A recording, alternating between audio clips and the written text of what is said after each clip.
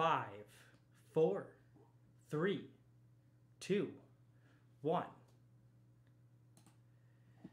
How's it going, everyone? This is Frank Cavone, and we are live from the office. Thank you all again for tuning into From the Office. We took a week off just for Thanksgiving. Hope all of you had a lot of turkey, a lot of stuffing, and if you're vegan, hope you had a lot of tofurkey. I'm here with my main man, Eddie Hotaling. How you doing, Eddie? It's good to see you. Doing good, man. Thanks a lot for having me. Yeah, of course.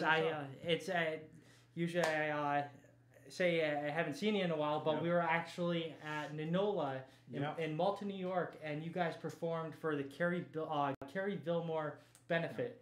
And just want to thank everybody who donated, because I think they raised almost $3,000 for that, great. which is great. Awesome.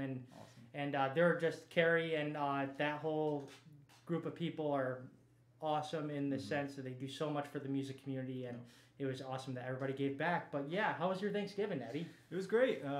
Spent time with my family. You know, that's what it's about, I guess. So. Nice. Did you have a favorite? Do you have like a favorite side dish or part of Thanksgiving you like the most, or? I don't think anything I like the most. This year, my sister made some awesome macaroni and cheese, though. Okay. I really liked cool. that. That was great.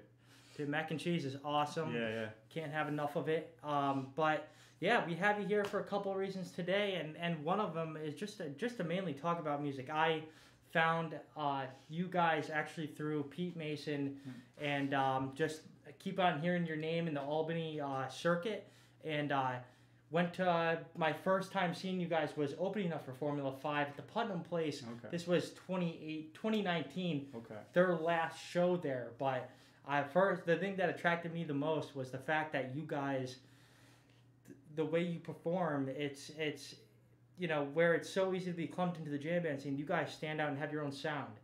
How would you describe Glass Pony's sound? Well, I like to call it psychedelic rock, because I think that kind of is a catch-all.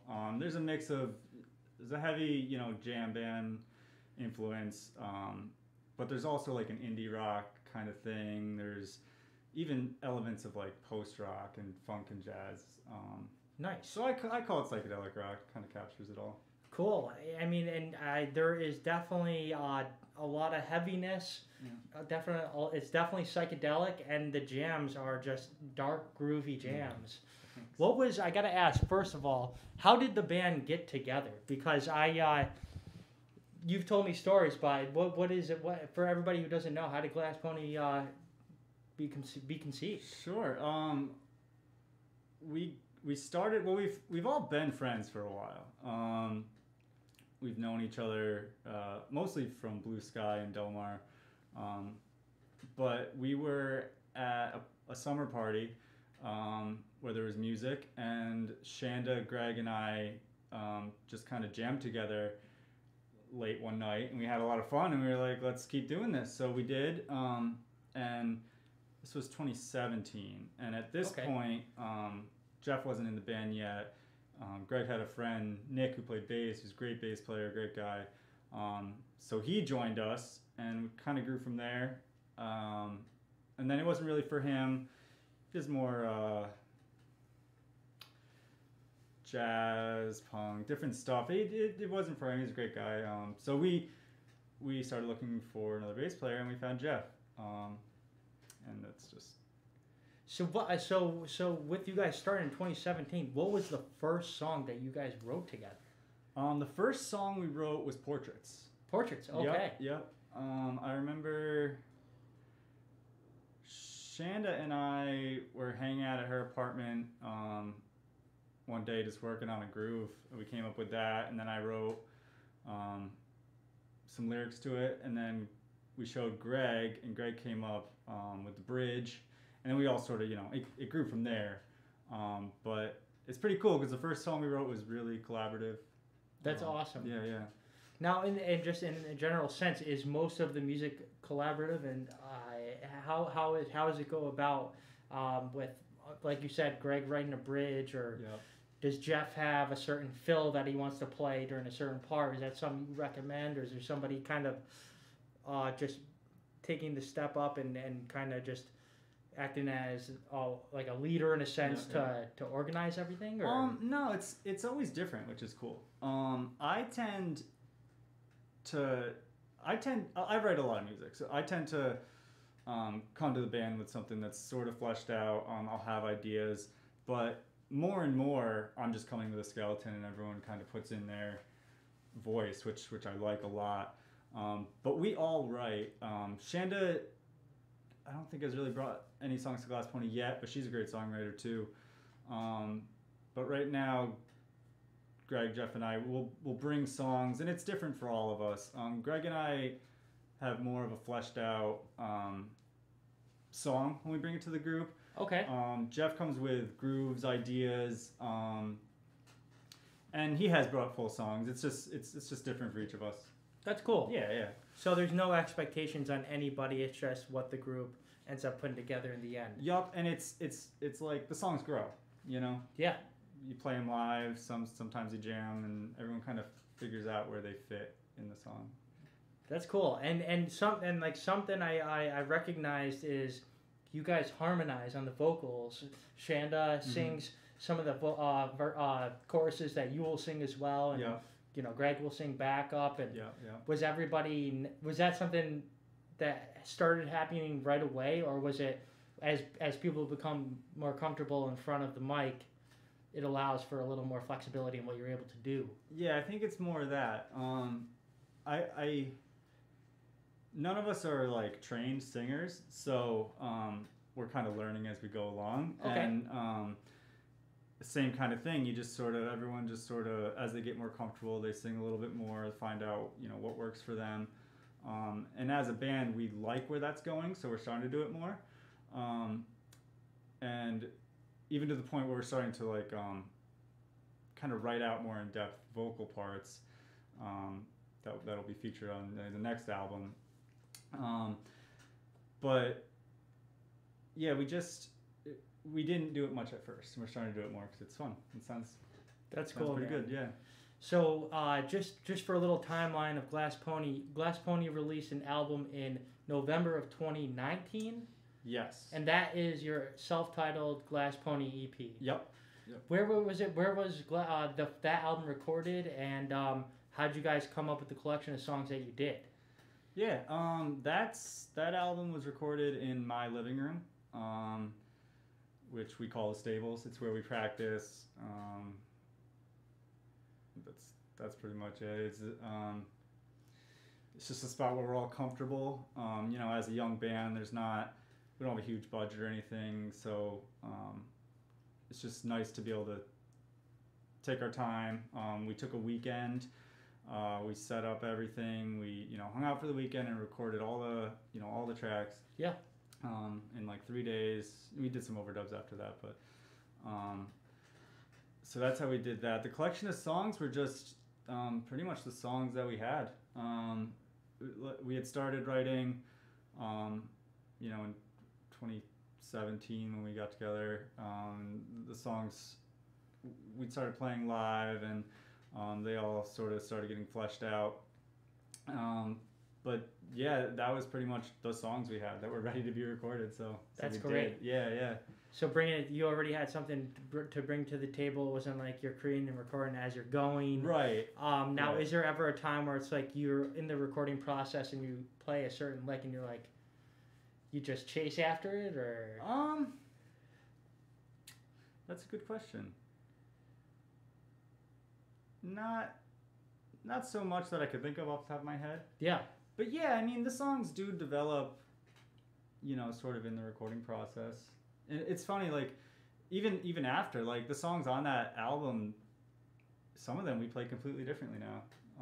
So they grow a life of their own after they're recorded even. Nice. So you mentioned that you record everything at the stables in your living room where you guys practice. Does it help that you have a background in audio production to be able to have that freedom to do that in your house? Yeah, I think so. I was able to, set everything up and, record it and mix it myself.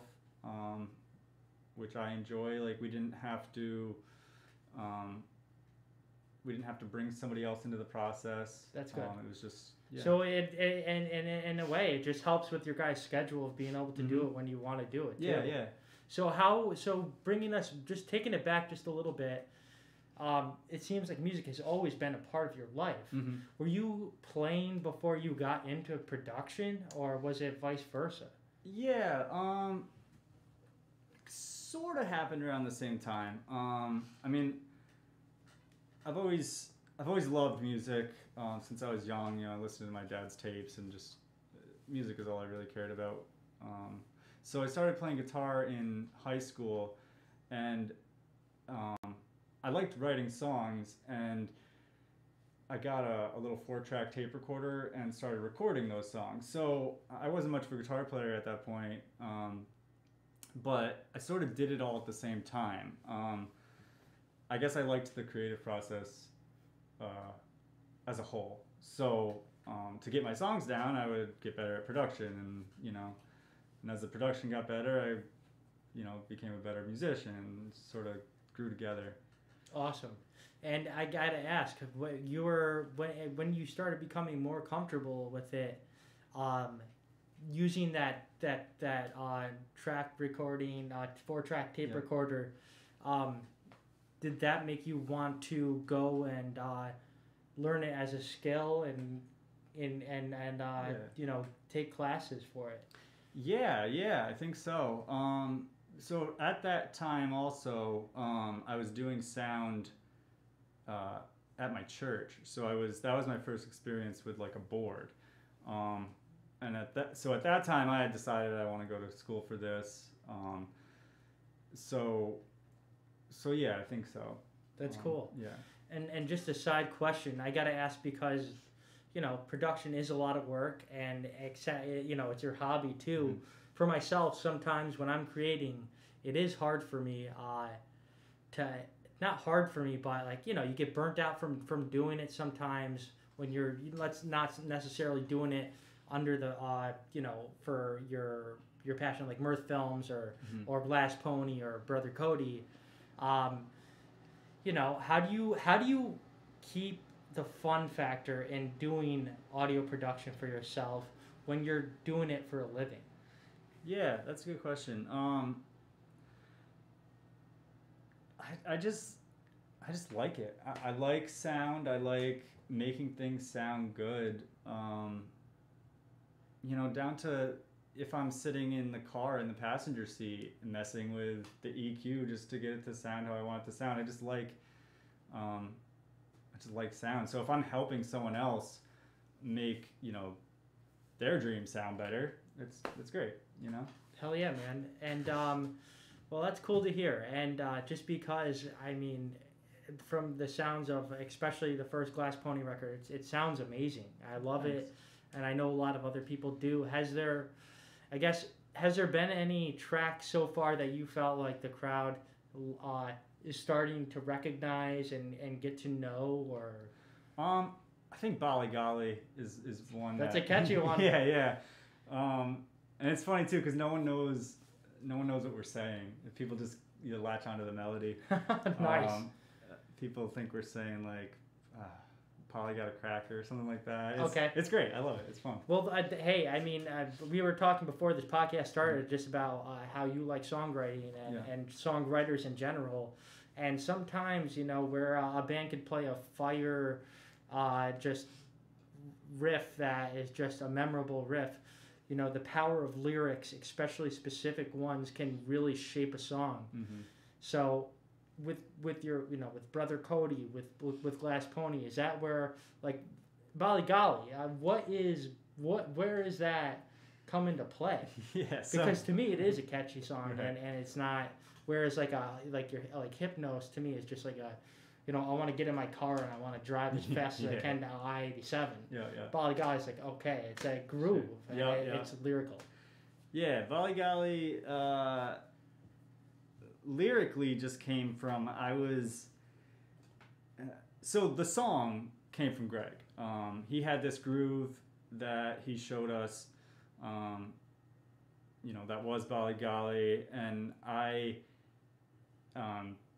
came up with the melody and the lyrics to it, and it was hard. It's such a cool groove, and I was having a hard time coming up with it. And sometimes, and the funny thing about that is it's so simple, the melody of that song. And I think that's why people like it, or that's why like it's approachable. Yeah. It's so like I just have this notebook where I just write random things down if I have ideas for lyrics or just lines or just really anything.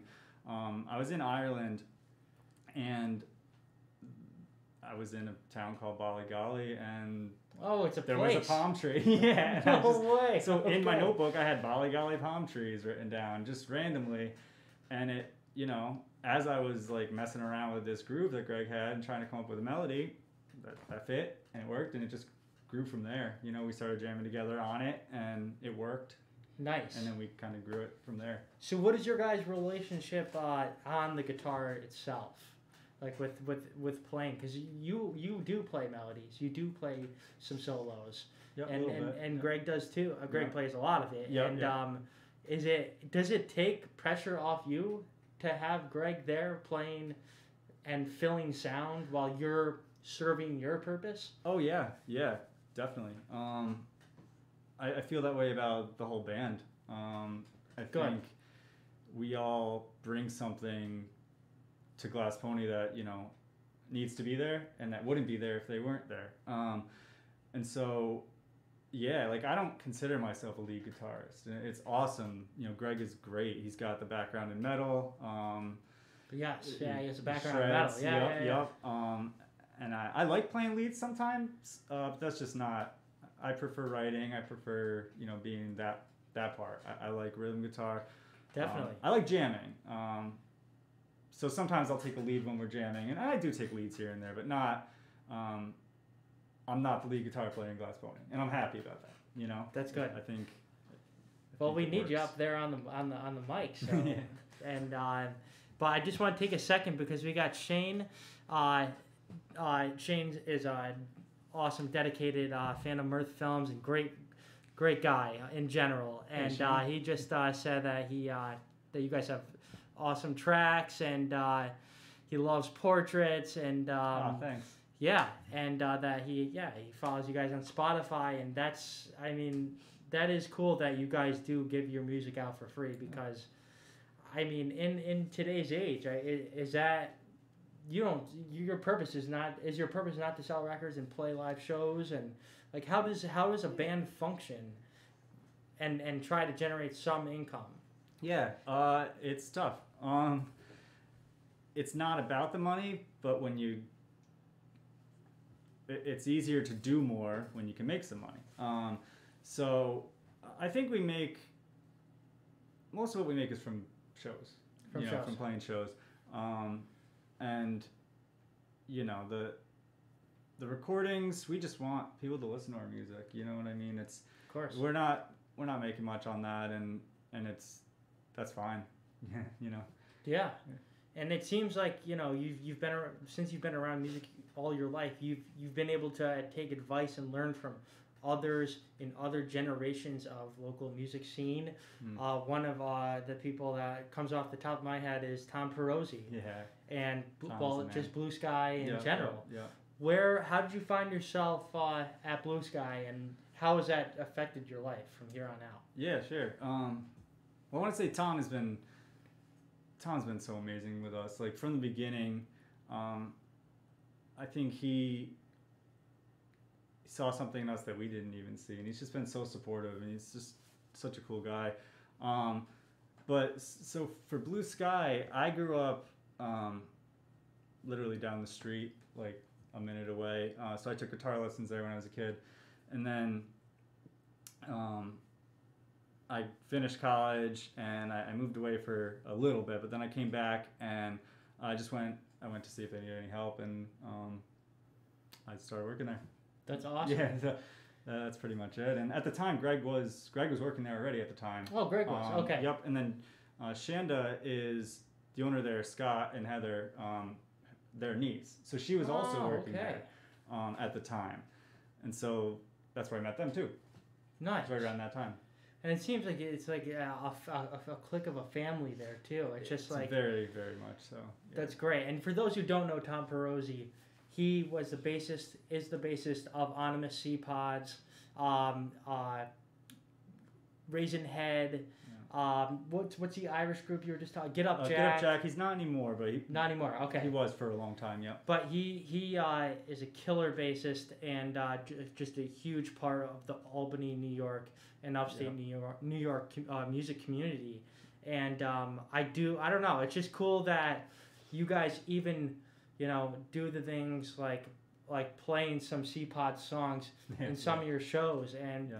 And just like were you at the Mopod show? Yep. So at the Mopod show specifically, one thing that I thought was really cool, Al Schneer of Mo, at the end of the show said that the music still stands up, and that was so cool to hear from him. Yeah. And also, I was unfamiliar of the band. I went to SUNY Plattsburgh. I didn't know who the Sea Pods were. I would look up old shows and see when Mo and would play there, and I saw like Anonymous Sea Pods. On what is it? Gathering of the Vibes, early festivals, and Anonymous Sea Pods were on there, and they were playing with the Disco Biscuits, and it's just crazy that I don't know. It's just crazy how, I mean, there's a lot of people I would say our age who don't know them, who are influenced by jam band music. Yeah. But they do play a super important role in this whole big picture that we all love. Yeah. I mean, even from playing down at the Wetlands, which is one of the most iconic early 90s, late 2000s, early 2000s music venue. Yeah. And being able to have him to talk to and shoot ideas off of, and let alone play on some of your tracks, it's got to feel good. It's awesome. It's awesome. He's so genuine, and he just knows what he's talking about, and he cares about the music, and he'll be honest with you, and he's awesome. That's cool. Yeah. So with also talking about Tom Perozzi, he has played on one of your new solo tracks that are come out in Brother Cody. Yeah. So before we go into that, what is Brother Cody? Separate from Glass Pony, and how do you function as a solo artist? Yeah, so I've always, like we were talking before, I've always written songs, and I've always I had a band when I was in high school and college called Scuttle. That was sort of a jam rock band, sort of similar to what we do here. Cool. With Pony. But after that ended, I kept writing, and I didn't have a band. So I put out a solo album in 2009, I think. It wasn't called Brother Cody yet, but it was the same thing. It was just my solo project. And I had, after that, I kind of focused on engineering a little more for a few years. Oh, cool. But I kept writing. So I have all these songs. And then Glass Pony started, and right around the same time, I had a collection of songs that I was wanting to record as a solo. So I started calling it Brother Cody around then. Yeah. Cody was my dog growing up. Oh, I was going to ask you. Okay, so he was your dog. Yeah, he was my dog, or my family's dog growing up, and he was like a brother to me, so I thought it was a cool name. Nice. So are you an only child, or? Nope, I've got a sister. You got a sister? Oh, yeah, got it. Yeah. Just the two of us, and and he was really important to our family, and I just thought it was a cool name. Yeah. So it's just separate from Pony. There are some songs, like we play a song called Northbound that originally was a Brother Cody song. I had planned on doing this Brother Cody album that just never came together, so I'm just doing singles at this point. But that was one of the songs that was going to be on it. So it's a separate thing. I basically just write too much, and I, need another outlet. Which is not bad. No, I love it. It's fun. That's cool. Yeah, it's not like, it's just overflow basically. And you've performed as Brother Cody at places like Indian Ladder, right? Or not Indian Ladder. I've done a Perfect Blend. Oh, Perfect Blend. Okay. Yeah. Which is a great coffee shop in Del Mar. Yeah. Definitely go. Amazing place. Parrish. I've opened up for Girl Blue a couple times. She's sick. amazing. She's my favorite artist in the area. Like, and I'm not to say anything bad about any other artist, but she's just incredible. She's an amazing songwriter. So that was an honor. I was a couple times doing that. I haven't done too many gigs. I'd like to do more in the future. Nice. Well, at least you're spending your time wisely, recording music, writing music, being influenced by the times that we're living in, and it's great to hear just two different sound elements in the groups that you're just involved with. And do you separate your mind, or is it just it comes out naturally one way this way, and because of you don't have 300 other band members, or you have 4 band members that are creating a whole different sound, and you gotta kind of just make more sound from your voice and guitar. Sure. Yeah, not necessarily. I don't think of it. I kind of write the way I write, and then like when the song is sort of started or done, I'll start to think about should this be for Glass Pony or should this be for Brother Cody? Like I wrote this song during quarantine that was very, it was acoustic guitar based. It felt like it was gonna be a Brother Cody song. But then I showed Jeff, and he loved it. And he was like, he wanted to do it. So I was like, okay. So we kind of rearranged it, and now it's a song that actually we just played for the first time in Malta at that at that benefit.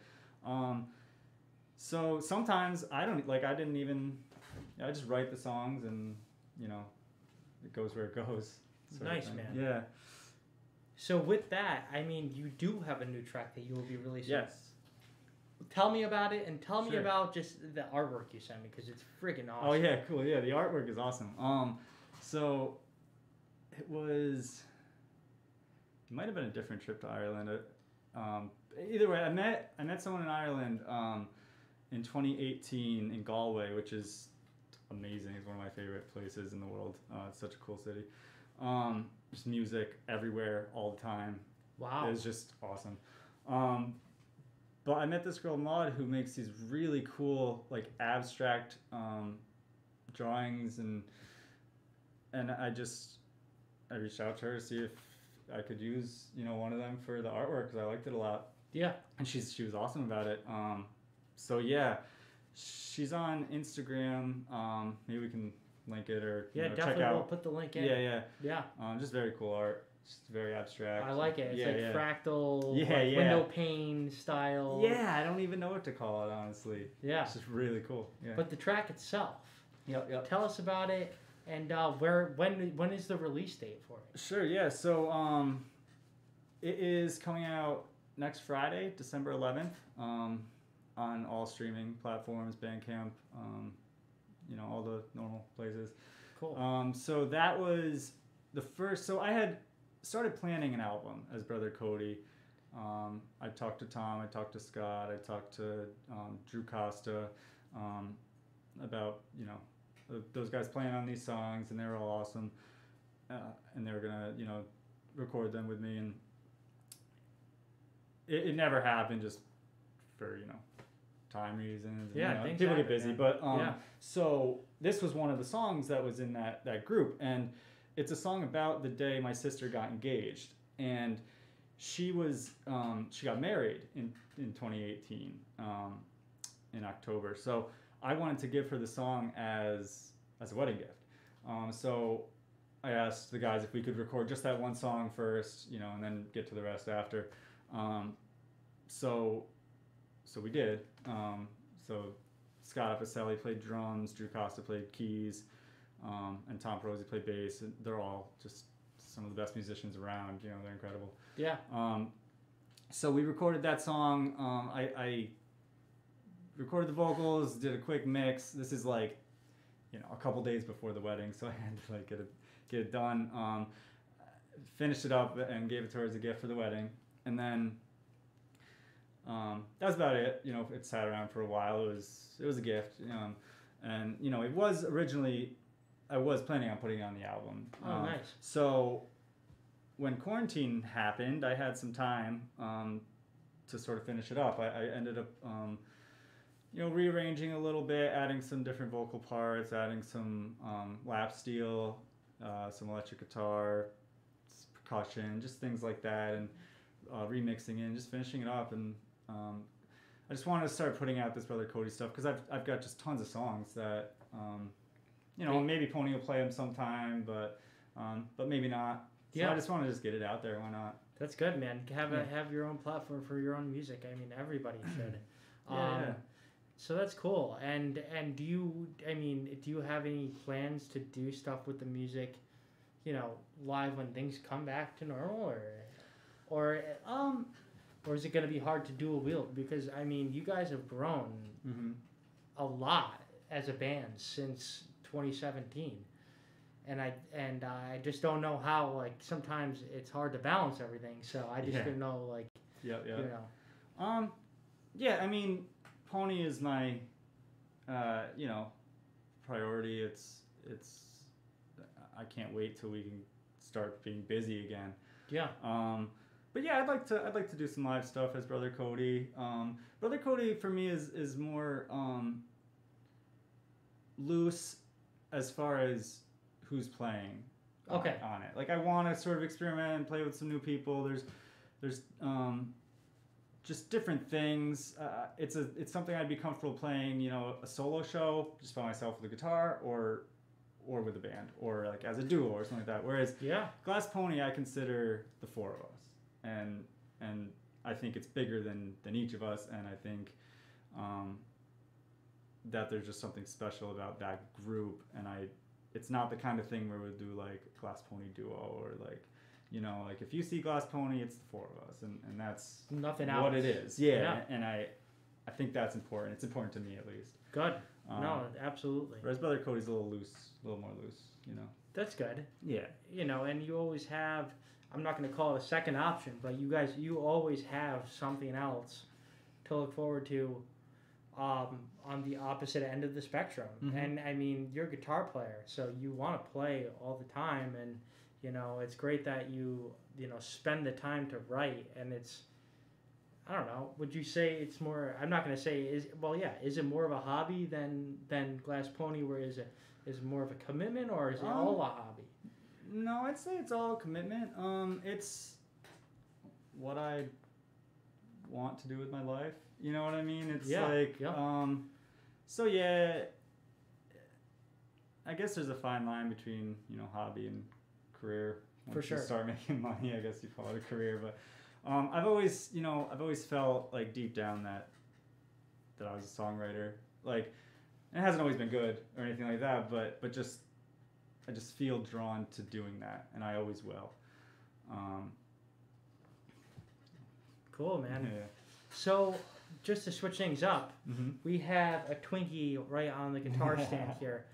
This Twinkie is notorious for being in all of your performances and finding its way into shows, sneaking its way into shows, slipping through the plastic wrapping. And what is the? I'm not gonna say what is the point, but how did this thing come about? I don't know. Honestly, there isn't much of a point. He is the mascot.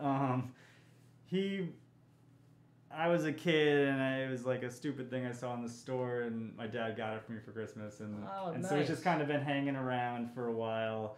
And so when Pony started, I just started using it as a prop, and then people started noticing it, and we're like, what the hell?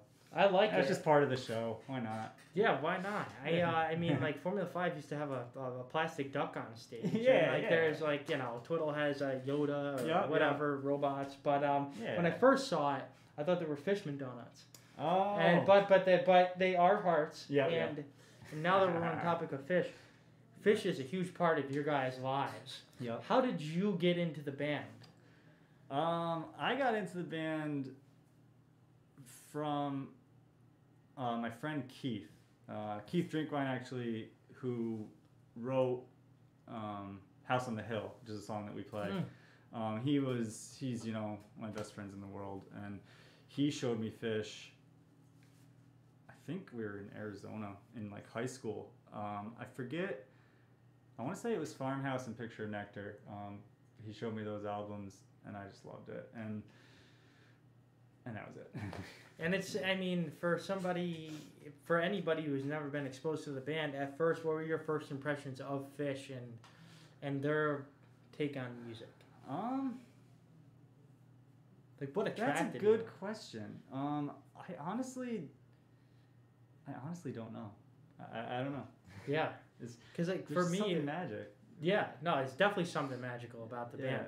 For me, it was my friends and who I grew up with, around and the community I grew up around. Mm-hmm. And, but your first show, where did you see it? What state? What year? Yeah, my first show was SPAC in 2004, 6/19. So I was in high school. It was the only show I saw on that tour. I wish I'd gone more. But it blew my mind. I mean, if you're not familiar with that show, check it out. It's incredible. There's this, half an hour Piper. And that's just the highlight. There's a huge song I heard the ocean sing. The show opened with Reba. I mean, wow. Yeah, it doesn't get much better than that. Yeah. I remember specifically two things really specifically. The first set ended with Bowie, and it blew my mind. Because I didn't know all the Fish stuff, like the way I do now. I didn't know Bowie. I didn't know Reba. They opened with it. But the Bowie specifically just blew my mind. And then during that Piper, there was this glow stick war that, again, just blew my mind. I hadn't ever seen anything like it. It just lit up, the sky in Saratoga. It was incredible. It was incredible. So I'll never forget that night. It was one of the best shows I've ever been to. So seeing them before the band called it quits, what was your first show seeing them back when they were performing, and what was the energy like in 2009? Yeah. That's a good question. Trying to remember what the first one was that I saw back. Keith and my great friend Keith who showed me them, we hit like 5 shows that summer. I don't remember which one was first, but we did Camden. Oh, cool. We did the SPAC shows. We did Jones Beach. I honestly don't remember what the first one was back. I remember where I was when I heard they were getting back together. Yeah. What was the feeling? It was amazing. Cause they'd broken up, when I was in high school. And then, so when I was in college, I didn't have Fish. I would go see Trey a lot, Trey Band, and it was awesome, and I loved it, and I loved that era. But also, that's kind of a sad era for Trey. There was a lot of great stuff, but it was also a lot of dark stuff. Yeah, of course. So when I got the news that they were coming back, I was just elated. So Numberline for me is a very special song because they were like, we're coming back, and they had this single, and so I listened to it, and I loved it. So I think that song gets a lot of flack now, but I've loved it and always have. It's a great song. Yeah. Not all of them could be heavy ragers. Right. And I mean, Backwards Down the Numberline's kick ass. Yeah. I just like I didn't see him till 2012, and I being able to see him in 2004 is pretty awesome. And like compare and contrast for me, like the tones of what it was like in those early 2000s compared to what you hear now for Fish. Yeah. Or do you because I know like you and Greg, you guys like a lot of like early 2000s. 99. Greg's huge in that period. That's all I see from him. I like it a lot too. I mean, I don't necessarily have a favorite. It's different. Okay. It's different. I love the new stuff. I love the way they're jamming now. I love the songs. So it's just different. Just different. Yeah. For sure. Do you have like a show that you always listen to that you've been to or not even been to, or like I don't know. I definitely have like some that like Walnut Creek 97. Yeah. Can't That's get great. enough of it. But yeah, what is your like? You got one show to listen to. What are you gonna listen to? That's tough. Maybe October. I think it's 25th, 2013. It was a Worcester show. That whole 2013 fall run is just awesome. I've heard. Yeah, it's so good. But that show in particular, I love. I guess off the top of my head, if I had to pick one, but I don't really have like one show that I listen to. I like. It depends on what I'm in the mood for. Yeah. Well, that's the great thing about Fish is different eras present different sounds and different versions of the songs. Yeah.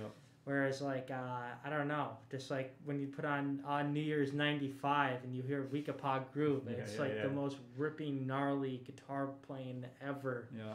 And then you hear, I don't know, something from like Sigma Oasis that's just pure rock and roll, or like even Goes to the Forest, like About to Run, pure rock and roll. Yeah, it's a whole variety of music, and that's what I mean. To me, like Fish was very attractable because I did feel like a rock influence from it, where like they're widespread, and I like AC/DC bag, hearing that for the first time, and just Axilla, Free. I'm just wow, how have I never heard of these guys? Yeah.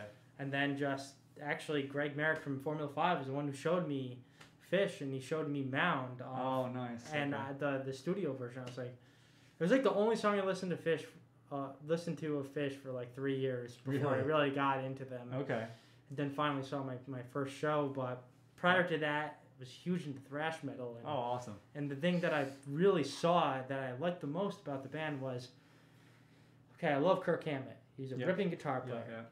His solos are so fast and gnarly, and whereas like those notes are spread out over time in a Fish song and it's just the same. It's not the same thing, but it's just like there's no. It's all that energy's there. The energy's there. Yeah. I'm very attracted to the guitar playing specifically of the band, and then slowly I was just like Page. Like hearing the guy's amazing singer, and just I love his moog work, and it's great, you know. Yeah. But what music have you been listening to throughout the pandemic? Have you like discovered new artists or? Yeah, I guess recently I've been listening a ton to this band called Bleachers. There's just it's basically one guy. I mean, he's got a band. It's sort of like a Brother Cody sort of deal. Cool. But it's this producer songwriter named Jack Antonoff, and I love his writing. I love his production. It's just some really cool stuff. And I'd never listened to him before. So recently I've gotten into him. My biggest influence ever, other than Fish, is Connor Oberst from this band Bright Eyes. Okay. And they just put out an album over the summer. So I was listening to a ton of that too. Nice. Yeah. That's cool, man. I mean, have you seen like in a trend of like people are releasing music now and like what they're writing about, or is it, or like how they're releasing? There's a lot of music coming out, which is awesome. I think people are. There's an undertone in a lot of the music of, you know, it's dark or it's lonely in a way, but it's also hopeful, I think, in a lot of the music that I'm seeing. But I think it's awesome that people are writing and that people are putting music out during this time. For sure. I haven't necessarily been listening to new music being released, but I've been listening to a lot of I don't know, just music that I never got to before. Like I was talking to you, you know, I'll listen to an album and not realize 3 of the songs on there are bangers, and I'm just how did I miss this? And it's like, okay, put down Zeppelin 2 for just a few months and open your ears a little bit. Yeah. And well, there's just so much good music. There is so much good music, and especially in this great city that we live in Albany. Yeah. Do you have any just people you've just been gung-ho about listening from the area? I know you mentioned Girl Blue and... Yeah, Girl Blue.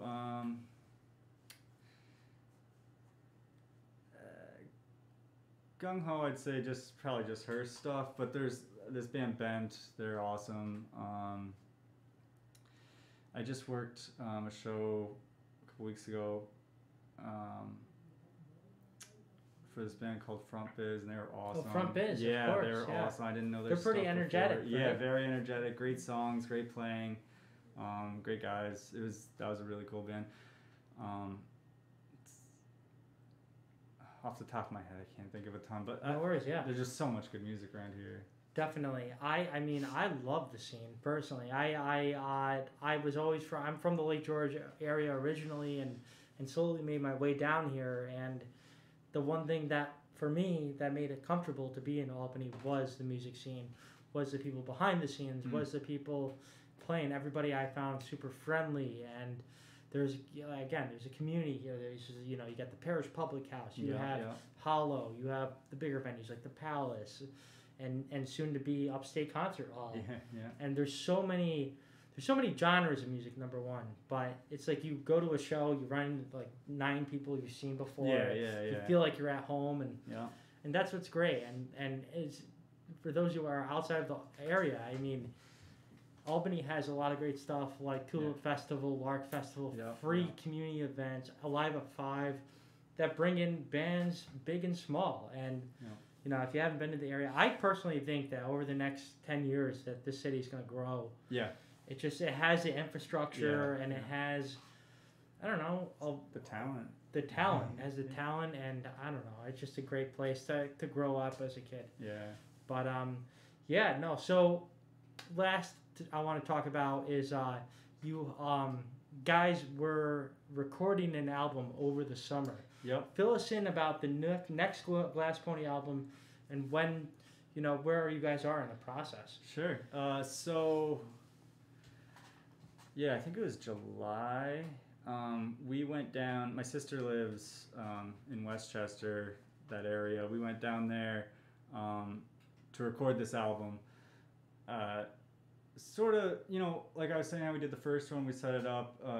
We did it over a couple of days at my house. It was just comfortable. So we wanted the same kind of vibe. And this is sort of a secluded area. We were able to set up everything. We were down there for a week, recording the whole thing. All the basics and stuff like that. So it was awesome. It was a lot of fun. It was a great time for us to bond. It wasn't just like we weren't just playing the whole time, which is our favorite thing to do, but it's nice to just hang out too, we do a session for the whole day. We do takes, then we hang out and listen to them and make dinner and relax and that kind of thing. So it was a really fun vibe. So we finished all the basics. We finished a ton of overdubs, a ton of vocals. We're very close to being done. We've got some more vocal stuff to do, and we've got some keyboards to put down. Matt Richards, who played keyboards on the first album, is kind enough to do it again. Awesome. And he's amazing. He's so good. He's such a cool guy. So he's working on this, learning this stuff right now, and then we'll get into the studio, when he's ready, and then when we get that done, it's time to mix. We'll mix it, and then Jeff's got a friend in Nashville who does mastering, so we're gonna send it down there. Oh, sick. She does great work. And then we're shooting for hopefully springtime, but maybe early summer. Hey, you guys aren't rushing it. You guys have all the time in the world right now. Why not just make it to the fullest extent? Yeah, excited about it. Cool, man. So just for the viewers, where can you find Glass Pony and just Brother Cody across the interwebs? So I guess glassponnyband.com is a good central place to find all of our social links, all of our music links, all that. But we're on Facebook, Instagram, Spotify, YouTube, all the places. But if you go to glassponnyband.com, it's all there. Cool. Find us on Facebook, Instagram. Brother Cody, I have my own website, so if you just go to eddiehotaling.com, there's info there on Brother Cody and on Glass Pony. Good, man. Yeah. Well, everyone, please go follow, like, subscribe to Glass Pony, Brother Cody on all the platforms, eddiehotaling.com, glassponnyband.com. I know you guys have a lot in store, and I can't wait to see what comes from everything. You guys have been definitely one of my favorite just my favorite bands from the area for quite some time now, and just working with you guys and giving us the opportunity to go live with you guys, and just you even thinking of us to just be a part of producing some of the video. It's just been amazing, especially the video of the album release that happened. That was so much fun. It just for me, it takes me out of my element, and it makes me feel I'm not uncomfortable in a bad way, but it challenges me, and like doing something creative like that was just so much fun, and I hope we get to do something like that again. Oh yeah, definitely. And just some of the songs, like I've like something like there's like ideas that I had of cool like music video ideas, cool. And I just anytime you guys ever need anything, please reach out. You guys are family. And I want to say thank you to you, man, for everything you do for not just us but the whole scene. Thank you, man. Really, yeah. I honestly, without you, like I said, it's a family-oriented thing. It is. And if it weren't for you guys playing on stage, I would serve no purpose. So thank you for just playing music, man. Absolutely. Thank you so much.